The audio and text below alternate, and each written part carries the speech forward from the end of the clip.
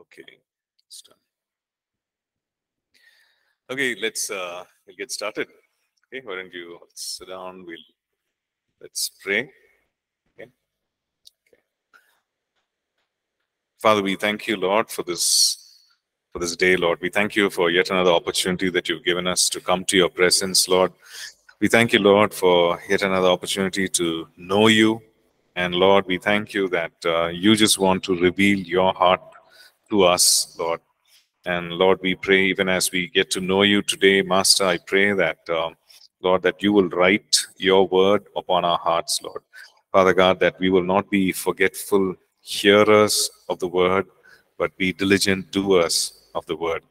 And Master, we pray, we commit this day, we commit this time into your mighty hands. We pray that you will, Lord, lead us, Lord, into all that you have for us, Master. We thank you for the good things, for the good works, Lord, that you have planned for us, Lord. And so we just want to give you praise, and we commit ourselves into your mighty hands. We surrender our lives, Lord, to you, Father God. And we pray that you will mold us and shape us today, Lord. Can we just ask the Lord, to just really mold us, right? To change things within us, to transform us, and remove things out of our lives, all the unhealthy things out of our lives, and to refine our lives, right?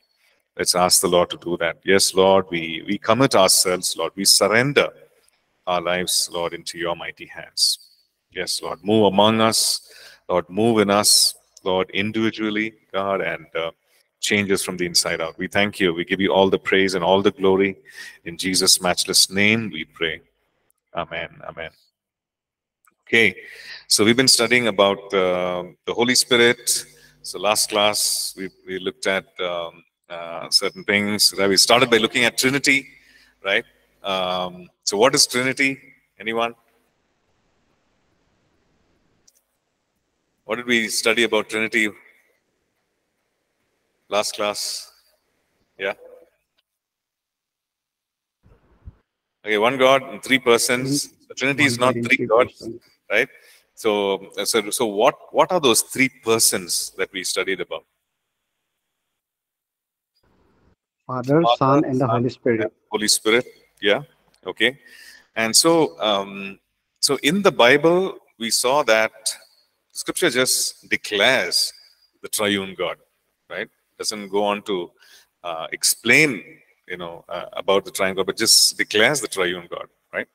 So, what do you remember of the pictures that we saw of the Trinity? Trinity being described in the Bible, right? So, what do you remember?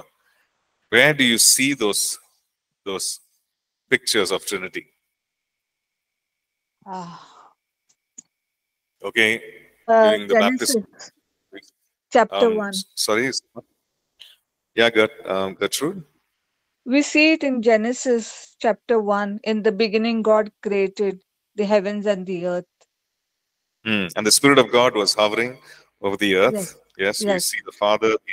We see the mention of the Son. Of the Spirit. And then in Hebrews, we read the parallel that that everything was created. Everything that was created was through the Son, right? So we see the picture there, right? Anyone else? Okay, we see Lucy, Stephen looking up to heaven. Yes, at the martyrdom of Stephen. Okay, where else? Ephesians chapter 3 verse 9. Sorry? Ephesians chapter 3 verse 9. Can you just read that out for us? Yes, sir. Don't please. Yeah.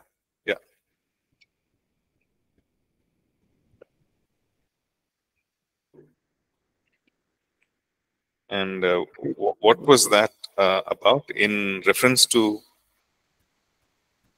And to make all see what is the fellowship of the mystery, which from the beginning of the age has been hidden in God, who created all things through Jesus Christ. Yeah. So God created everything through Jesus. So you see the reference to the Father and the Son here, right? Yeah. Okay. So particularly, so we need to study this and also look at Genesis 1, and then Hebrews, we see that the picture is complete. We see the triune God being mentioned, right? Now, any other place? Birth of our Lord Jesus Christ, brother. Yeah, birth of the Lord. So Jesus the Christ. angel comes and announces, and then there also we see the power of the highest will overshadow, and the one that is born will be called the Son of the highest, and so on, right? Okay, and then we looked at the some of the description of the Holy Spirit. We looked at the fact that he is God because he is eternal. We saw that he is God because he's omnipotent, he's omnipresent, he's omniscient. All these attributes or characteristics are seen in the Holy Spirit, right? So we studied that. Okay, so we started by looking at the fact that the Holy Spirit is a person, right? The Holy Spirit is a person. He has a personality. It's not an object, not a force, not a thing, right? We saw that the Holy Spirit is a person. And what qualifies us to be, what qualifies someone to be a person rather than a thing or an object? Why would you not say that the chair is a person or a table is a person? Because Doesn't it's have an emotion. object. Sorry, someone said? Pankaj? Because it's an object. It is an? Object. Yeah, it is an object. So why would an object not qualify to be a person? Okay, so I see responses here. There are no emotions, no will, because it cannot move. Okay, yeah. So all these are valid. Okay, so the thing is this: when we say the Holy Spirit is a person and not a force or not an inanimate object, we see that the Holy Spirit, he has a will. He speaks, communicates. The Bible talks about the Holy Spirit being grieved, right? The instruction being, do not grieve the Spirit of God, right? So we looked at all that. Okay, so let's continue. And if you have your notes, you can look into your notes. Online students, the notes is there in the classwork section. If you've not yet downloaded that, or you can just go there and just click on that and open it, right? So okay, so we see that we saw last class that he has a will, he has emotions, he can speak. We also saw that we can insult the Holy Spirit, we can blaspheme the Holy Spirit, right? People did, and we can resist the Holy Spirit. So what does that mean, resist the Holy Spirit? Which means that you and I have free will, and the Holy Spirit wants to do something, right? Or ask us to do something. We can disobey and resist. Right? Resist means saying no. I will not do it. Okay? So we can resist the Holy Spirit. The Holy Spirit wants to take us someplace, or Holy Spirit wants to do something in us. We can actually resist. Right? So Acts chapter 7, you can turn there. Acts chapter 7 and verse 51. Okay, Acts chapter 7 verse 51. We see that Stephen is actually reprimanding the people. Okay, he's saying, you stiff-necked and uncircumcised in heart and ears, you always resist the Holy Spirit, as your fathers did, so do you. Okay, so what do? They resisted the work of the Holy Spirit. Resisted means, to block, to come against, to do things opposite of what the Spirit wants us to do. They resisted. Okay, so we, whether knowingly or unknowingly, we can resist the Holy Spirit. The Holy Spirit says, do not go there, do not do that, and we can actually resist his instructions, resist his voice. Okay? The Holy Spirit is God. He's all powerful, but at the same time, God has given us free will. What does that mean? Free will.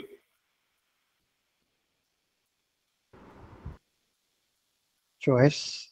Yeah. Freedom to choose. Freedom to decide. Freedom, you can decide whether to obey. You can decide whether to disobey. Right? So he has not made us as machines.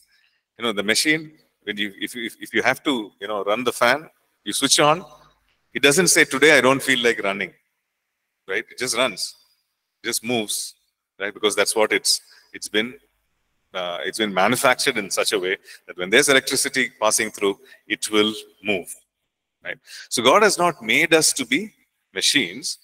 He has given us the ability to decide, choose or not choose. So maybe in our ignorance, okay, ignorance means not knowing what is right and wrong, or it could be in our rebellion that we can actually resist the work of the Holy Spirit, right? We can block the work of the Holy Spirit, right? So the Holy Spirit can be resisted. So we see here Stephen reprimanding the people who had gathered there, that you resisted the Holy Spirit. The second thing that one more thing that we see is that the Holy Spirit can be quenched. What does quench mean? What does this word quench mean? Holy Spirit can be quenched. What does that mean? Sorry? Thirst. Actually, it's used in relation to thirst, in the sense I want to quench my thirst, so I drink some water. I'm feeling thirsty and I want to quench my thirst. What does that mean? That means that to put out this sensation of thirst, so therefore I drink some liquid to quench my thirst. So quench actually means to put out, right? You can say, so suppose there's a fire and you want to put out that fire, we take a bucket of water and throw on it, and the fire is put out, right? So the fire is quenched. So the Holy Spirit can be quenched, okay? And we see that 1 Thessalonians 5 and verse 19 says, do not quench the Holy Spirit. 5 verse 19, do not quench the Spirit. So it means don't, you have the ability to choose and not choose. You have the ability to obey and not obey. When the Holy Spirit is moving and wanting to do something in your life, do not quench the Spirit because of your choice or because of your disobedience. Do not quench the work of the Holy Spirit, or do not quench the Spirit. So, which means that, all these, why are we studying all these things, all these attributes? Because just to understand that the Holy Spirit is a person. Okay. So how does that understanding change our relationship with God? Okay. How does this, knowing that Holy Spirit is a person, okay, does it change anything in me or in my relationship with God? What do you think? Or is it just information? Okay, sometimes we open the newspaper and we read, okay, the weather in this place is like this. In Himachal, there was rain. We close the newspaper and then we go on with our lives. Okay. Is it like that? You open the Bible, okay, Holy Spirit is a person. We quench. Don't quench the Holy Spirit. Okay, I just go about it. So does anything change in us because of our understanding that the Holy Spirit is a person? What do you think? Does anything change? Should anything change? Pastor, yes. Yeah. We know then God's nature and character, and God is holy. And Scripture says that we have to be holy like God. So this will help us to increase our understanding of who God is. Yeah. So the thing is, see, we understood that. Yeah, I get what you're saying. Like the Holy Spirit, He is holy, so therefore we must be holy. But specifically about the Holy Spirit being a person, we've been studying that. So in Yes. our understanding of the Holy Spirit as a person, now that we've understood, okay, He speaks, He communicates, He has a will, He can be grieved. So in what way does that change us? Or does it really change us? Should it change us? Our Yes. relationship with God? Yeah, in what way? Yes. That's the question, right? Okay. Holy, So here's Charles' response. It says it helps to be more sensitive in our relationship with him. Yeah, I think that's a good response. So for us, just imagine this, okay? So let's say you're invited for, let's say, a birthday dinner or something. Okay? Your friend's dinner, birthday dinner, they invited you. They said, okay, tomorrow is Friday, so after you finish your Bible classes or whatever, come there, okay, for lunch. Okay, 2 o'clock, be there. Okay. So now you go there, and they're all doing their own thing. Okay, your friend is there. So nobody's, some people are there. They're just talking among themselves. They're doing their thing. And you go there and nobody acknowledges you, right? You go to the house. Everything is there. The food is there. The cake is there. But they're all doing their own thing. And you go and wish your friend, happy birthday. And he just, ignores you and just keeps going. Okay. So how will you feel? You'll be like, why did I come here? Right? Why did I come to this place? Yeah, I know I was invited, but why did I even come here? Right? There's nobody talking to me. There's nobody, there's nobody, interacting with me. And I'm here doing my own thing. The food is there. And, it's as if I can just go eat and then just get back. Like sometimes it happens, right? Certain get-togethers. Maybe you invited for a wedding. Nobody's even there to say hello. And you go, something is happening there, and then you go back. Okay.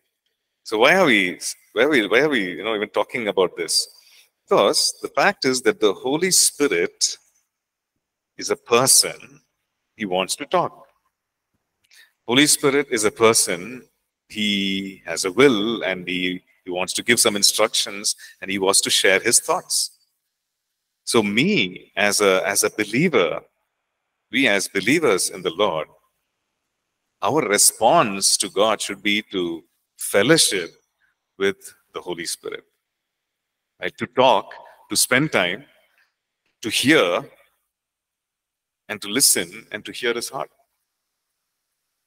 And to actually receive from his wisdom and understanding and everything, and say, Lord, what do you think about this? So, to commune with the Holy Spirit, to fellowship with the Holy Spirit. Right? And if there is something that is grieving his heart, we know that the Holy Spirit will make it known in our spirit because he indwells us, and we feel the emotion of grief that the Holy Spirit feels. Right? So Holy Spirit is disturbed, he's provoked, we feel that emotion. And so all that we need to do, we are invited to fellowship with the Holy Spirit, right? To walk with the Holy Spirit. Okay, so this understanding of the Holy Spirit being a person should change our prayer life, should change our perspective of God. That we don't just talk to God, maybe at a like a corporate gathering, say this is prayer time, now I will pray. No, we continue to commune with God, fellowship with God. We continue to talk to him, tell him our joy, tell him our sorrows, tell him our challenges, receive from him when it comes to solving certain challenges, solving problems. Just be involved in the Holy Spirit, because he is involved in our lives. Okay, so why don't we just close our eyes and just talk to God, talk to the Holy Spirit. You speak in your own words, in your own language, right? And say, Spirit of God, speak to me.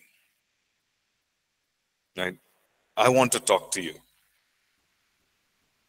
And you can tell him, right? If there's maybe you're feeling fear, just tell the Lord. Maybe if you're feeling sad about something, just open your heart to him. He understands. Maybe you feel that you're struggling in something, just tell the Lord. Because our God, the Holy Spirit, is a person. Right? And there is so much more to who the Holy Spirit is. We saw that He is a teacher, and He's the one who reminds us. So He's a teacher. He leads us into all truth. Right? So we can say, "Come, Holy Spirit, have your way in my life. Come, Holy Spirit, I want to know you more. I want to spend time in your presence. Come, Holy Spirit."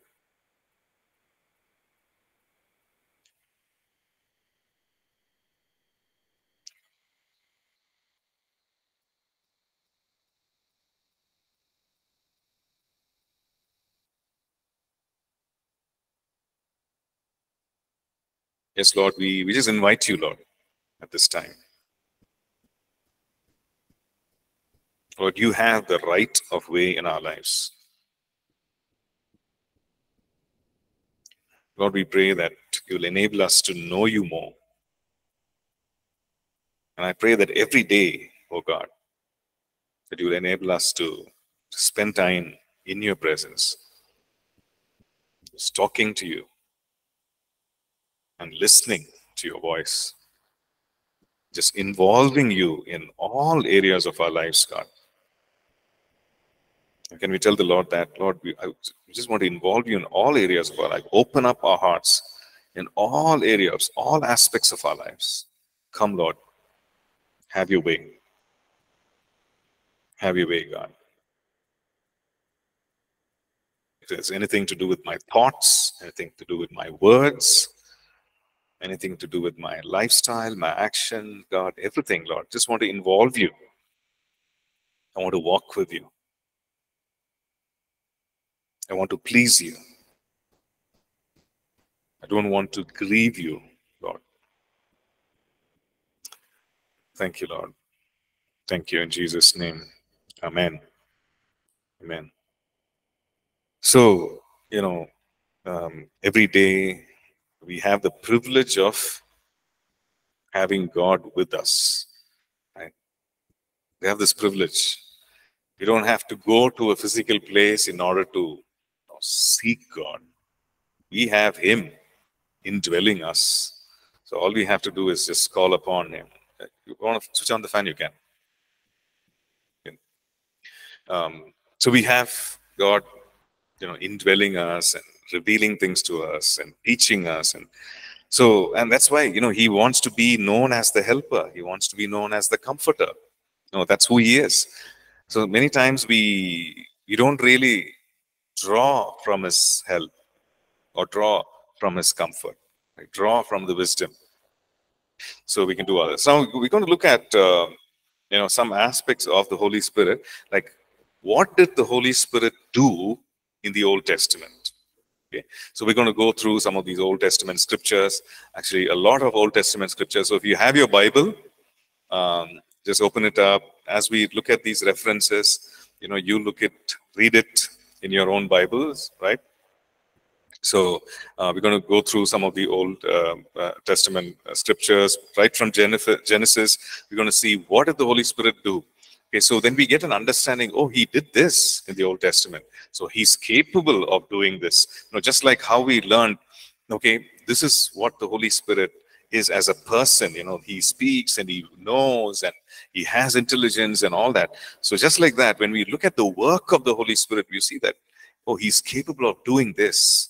And if He did it then, in the Old Testament times, we know that He is a God who does not change. And so He can do it now, here in the present, right? Okay, so let's look at, the first scripture reference, Genesis chapter 1 and verse 2. We see that the Spirit of God is brooding over the waters, right? That is what we see. The earth was without form and void, darkness was on the face of the deep, and the Spirit of God was hovering over the face of the waters, right? So it's brooding, and the word used there, hovering, rakav, which means that just like how a bird, like a hen, mother hen, would actually brood over the eggs in order to hatch the eggs. Okay, so that's the meaning of that hovering, okay, that we see here, that the Holy Spirit was hovering over the face of the waters. And that word is used in the Hebrew language to describe a mother bird or a mother hen, which is, hovering or sitting on the eggs in order to hatch it. So we see that, right after that, we see verse 3, God said, let there be light, and there was light. So it's as if the Holy Spirit was, hovering there. We know he's omnipotent, all-powerful. He's even birthing certain things, giving birth to creation itself. Right? So we see that happening. So, we can invite the Holy Spirit to give birth to the purposes of God, right? To bring about the purposes of God in our day and time, in our cities, in our nation. Lord, let the purposes of God, okay, here, Genesis 1, we see creation. That was the intent, that was the purpose, and the Holy Spirit was brooding. Now we can invite the Holy Spirit and say, Lord, let the purposes, let the plans for the city, for the nation, for this thing, for my life, let it be birthed, let it be brought into reality. Right? Let the things be created. So we see the Holy Spirit birthing, brooding. Okay. Then when we go through, we're just going to quickly go through certain scriptures, right? We see that the Holy Spirit, let's move on to Genesis 41. Okay. So Genesis 41 verse 38. Maybe somebody can read. Okay, what do we see there? Genesis 41.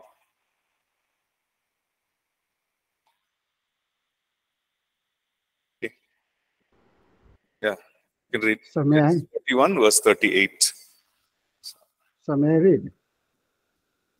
So may I Yeah. read? Yeah, you can, Pankaj. Only thing is, it's a little muddy here, your voice. It's not very clear, so that's the thing. But go ahead, please read. Genesis chapter 41, verse 38. And Pharaoh said to his servants, can we find such a one as this, a man in whom is the Spirit of God? Okay. Okay, let me just read that again. Then Pharaoh said to then Pharaoh said to his servants, can we find such a one as this, a man in whom is the Spirit of God? And why did he say that? Why did he testify? Because here, Joseph, he had actually, he had about the dream, he had shared, he had given the interpretation of the dream. And so the Pharaoh was very, very impressed. And it was about the 7 years of famine and the 7 years of plenty. So here's Joseph interpreting the Pharaoh's dream and also giving a strategy for the nation. And so the Pharaoh testifies and he says, can we find such a person in whom is the Spirit of God? So Joseph himself, he says that interpretation comes from God. It is not from man. This whole, what is interpretation? The meaning of the dream, right? What the dream means and what the communication of that dream.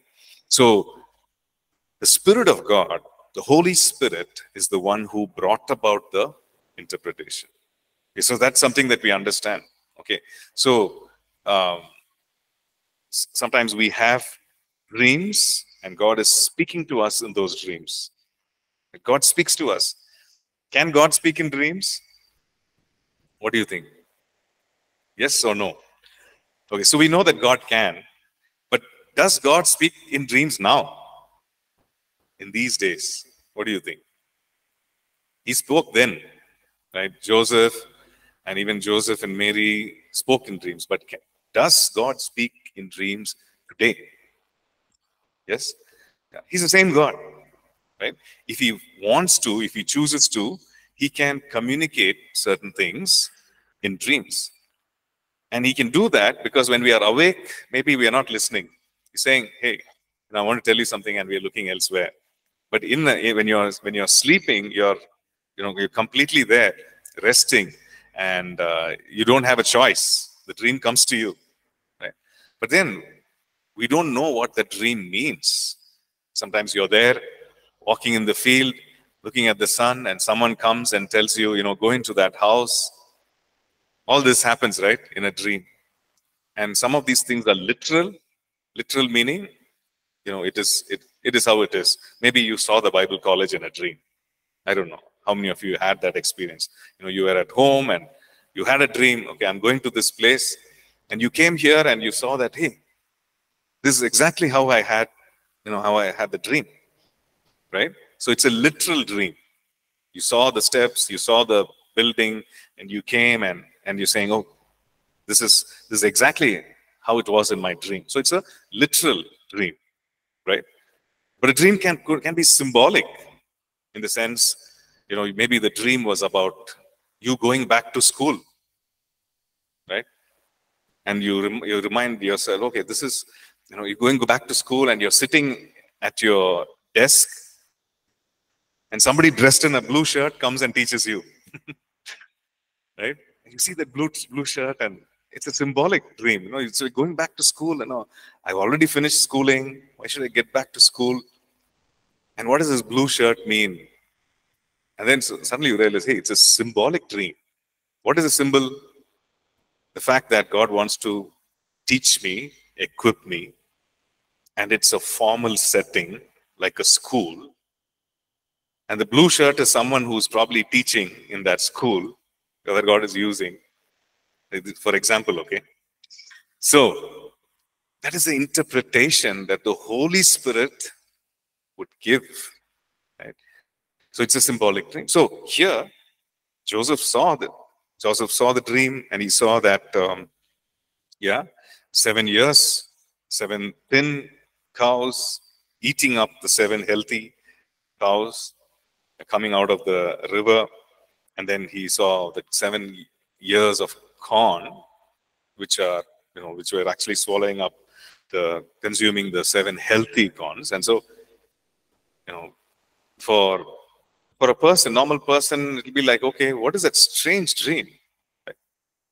It's a very strange dream, right? Animals eating animals. How can cows, cows are supposed to eat the corns, they are eating each other.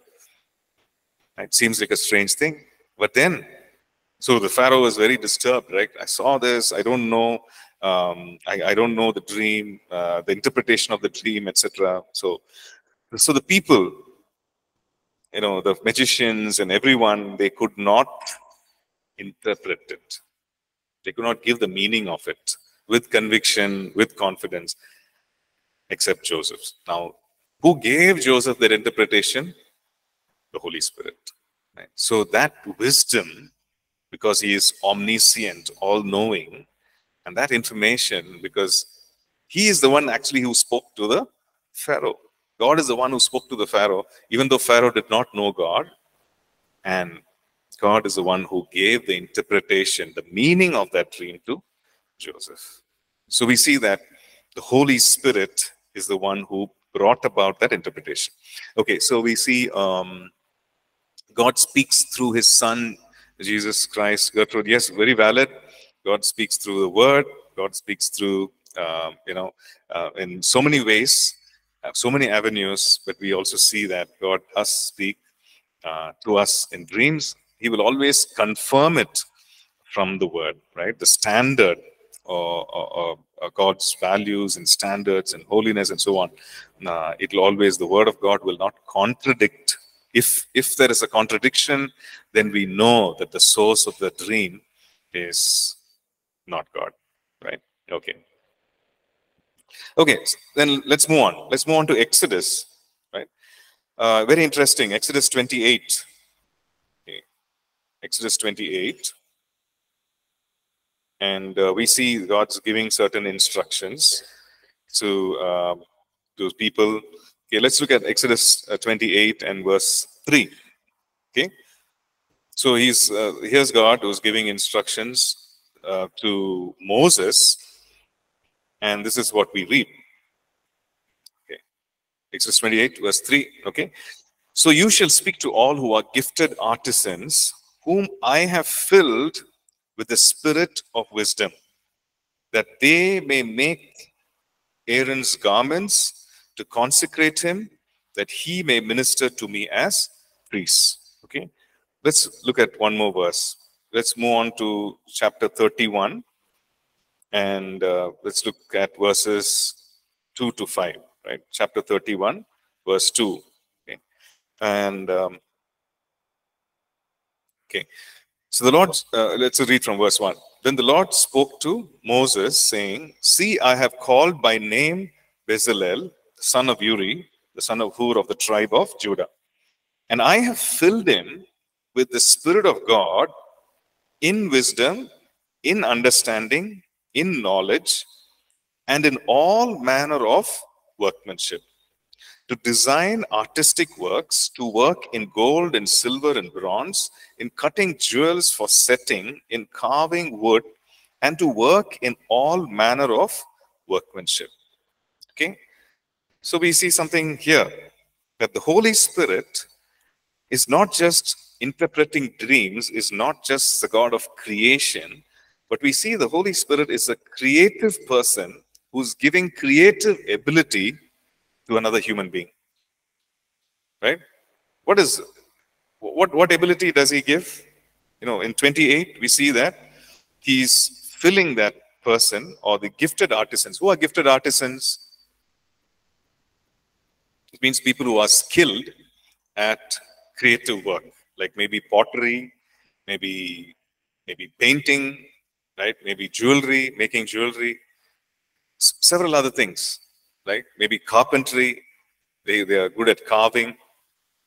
Now he says here that in that time, God saying that I have filled with the spirit of wisdom, that they may make even Aaron's garments, like maybe fabric, and maybe some designing of fabric and so on.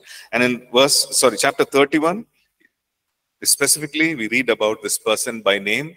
What is the person's name there? Huh? In chapter 31, what is the name of the person? Bezalel. Bezalel. Okay. Is everybody looking at your Bible? Yeah? Yeah? Okay. Is Bezalel there? Hindi mein kya likha hai? 31, chapter 31, verse 3. What is the name of the person? Chapter 31, verse 3. Exodus chapter 31. Huh?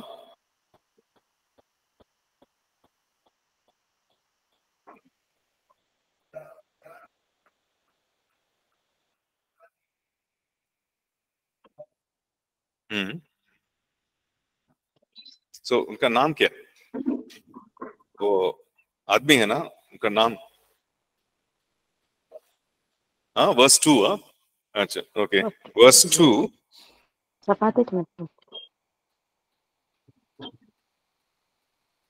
Bezalel, okay. So in Hindi, it's named, is mentioned as Bezalel, okay. So Bezalel in English, right? So we see that God is filling this person with the Holy Spirit. And for what? Is he giving ability to preach, evangelize? Okay, so you both of you, what's your name? Behind, the person behind you? Yeah, your name, Nagaland, from Nagaland, what's your name? Yeah, Nonsang, right? Nonsang, okay. Now, person next to Nonsang, what is your name? Sorry?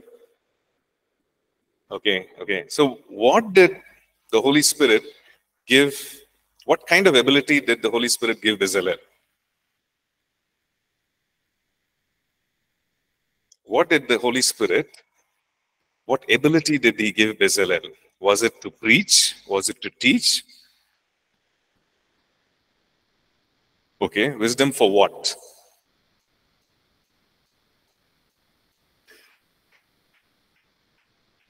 Huh? Artistic design, right? So the Holy Spirit gave Bezalel the ability for artistic design. So what is artistic design? Artistic design matlab kya hai? What is artistic design?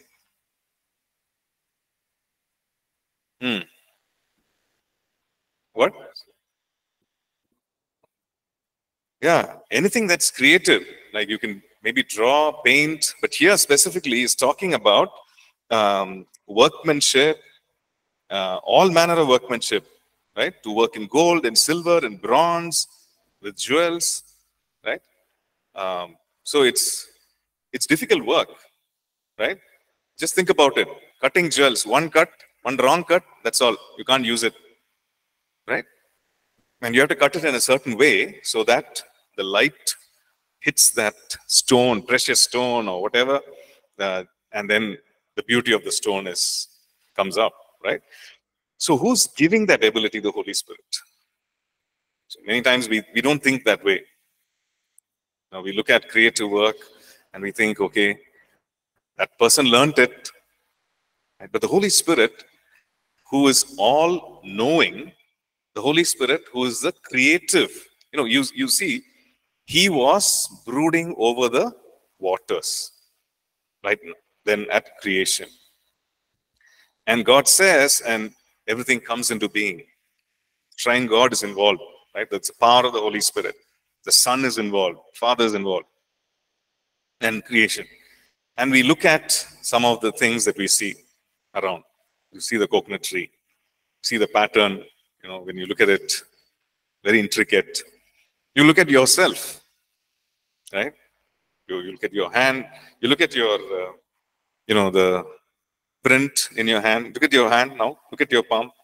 Okay, you see that design. Okay. No one else has that. So unique, right? No one else has that. The chances of another person having the same fingerprint is very, very remote. Very remote. Right? And that is why for Aadhaar card and everything, they took did they take fingerprint, then your retina, all that they checked, right? So creative, so unique, God has created us. Right? The Holy Spirit is he is creative. And he gives this creative ability to man for a purpose. Amazing. So that's again expands our understanding. Okay, maybe you have a talent. He's giving that added ability to gifted people. Maybe you think, okay, I can draw, I can paint. Ask the Holy Spirit. Spirit of God, just like you poured out your spirit with wisdom and understanding on Bezalel so that he can do all these things, you give me the ability also. Give me the ability. Maybe you're working for advertising, and you're supposed to come out with a concept, come out with a idea, and or you could be a musician, you could be a creative person who's creative and all that. Ask the Holy Spirit and say, Lord, you give me the ability, right? It's not only preaching and teaching, etc. The Holy Spirit will empower us in all these ways to express his beauty, right? So that people can be drawn to him, give glory to him. Okay, right. So we see that. Then let's move on to Numbers chapter 11. Okay, we have a lot to cover, so we just keep going. In Numbers chapter 11.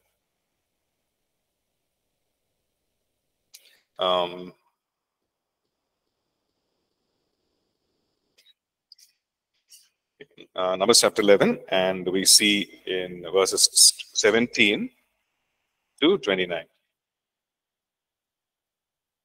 Okay. Okay, so Numbers 11, 17. So the Spirit of God here, he does something very unique again. Let's read from verse 16. Okay, so the Lord said to Moses, gather to me 70 men from the elders of Israel, whom you know to be the elders of the people, and officers over them. Bring them to the tabernacle of meeting, that they may stand there with you. Okay, so Moses, there are these elders. Now they are actually in the wilderness. So Moses has this awesome responsibility of leading these people onto the promised land. And so the Lord says, now the people have grown, which means that they have problems. They have to have some judgments, right? They have to, meaning they have to have some solutions, right? So they've grown into a mighty nation. So they're always complaining, this person has taken my place. I'm supposed to live here, but this person has moved here. All kinds of things. So Moses has to solve that for them. Okay, so God is saying, we bring those people, 70 elders, 70 men of the elders of Israel. And verse 17, what does he say? Okay, we are looking at Numbers 11, verse 17. It says, then I will come down and talk with you there. I will take of the spirit that is upon you and will put the same upon them, that they shall bear the burden of the people with you, and you shall not bear it yourself alone. Okay, we understood this? Okay, so what is the Lord doing here? What is the Lord doing here?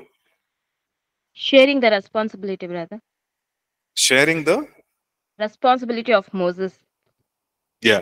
So so what does he do? No, Moses has this huge responsibility of leading the people.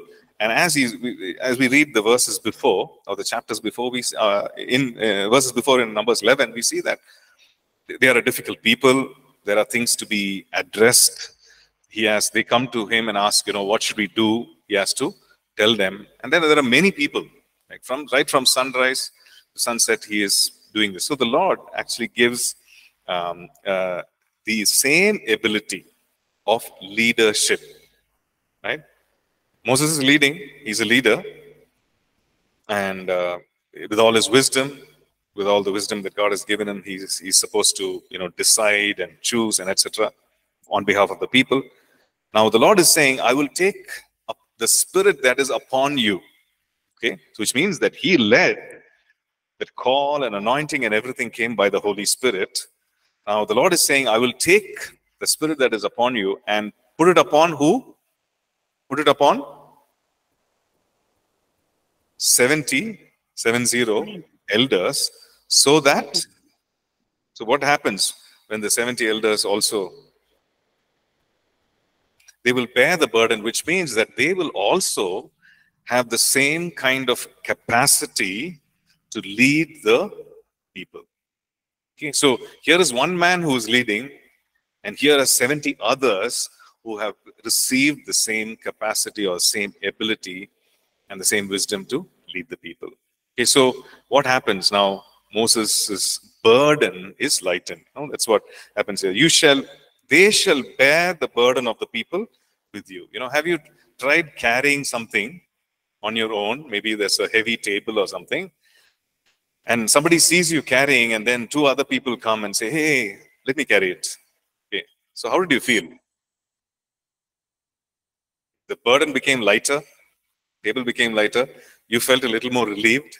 Okay, and as you're going, you're talking, and there's some fellowship happening, so it becomes easier, right? You're not using so much energy, it becomes easier. So the Lord is saying, I know it's burdensome, but I'm going to take that same spirit and put it upon all the 70 elders. Okay, so we'll take a break, and then we'll come back in 10 minutes. Thank you.